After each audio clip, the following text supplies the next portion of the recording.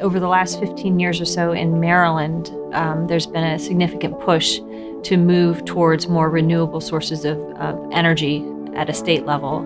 The first step of that was reducing the state's greenhouse gas emissions from 2006 levels by 40% or greater by 2030. We got the brilliant idea of starting a solar panel program because we already installed solar PV systems on 5 MDOT properties. Since those projects were so successful, we thought that we should take a bigger look at all of our properties.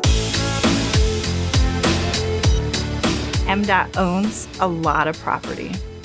It serves a critical transportation function, but we thought, it could also serve to generate clean energy. So we conducted a feasibility study, and so that's how we kind of convinced our leadership that it was a worthwhile project, both environmentally and economically. That's when we decided to go down the path of creating a master RFP, master contract, which will allow us to install, solar PV systems across the state on our properties. From the standpoint of how do you set up a master services agreement and how do you write it in such a way that allows other entities beyond MDOT to use it, that was also something that was a first for us. So it was a learning process for everybody. The master contract also has cooperative language. So MDOT, of course, we're going to be using it, but it's also open to all other state agencies, municipalities, and nonprofits to use it. Under TR9, we have performance measure 9.3C, which is reducing our energy consumption, and 9.3D, which is to generate more renewable energy. We use almost 400,000 megawatt hours per year, which is quite a bit of energy, and that costs us anywhere between $35 and $40 million annually. So reducing our environmental footprint and getting energy at a lower rate, and also providing a service to the public.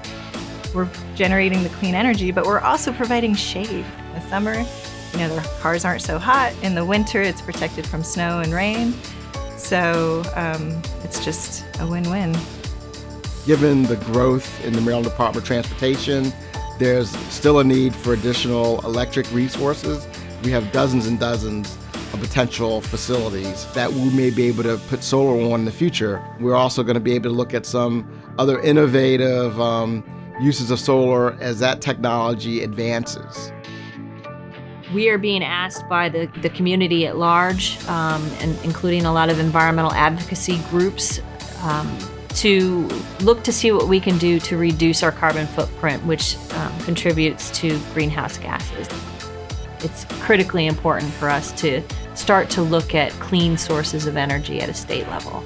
It's a renewable energy system. It has no emissions, no water use to keep things cool, so very low environmental impact. It's something that is a first, and I'm really proud of our office, and I'm proud of MDOT for taking this step. It makes Maryland a better place to live.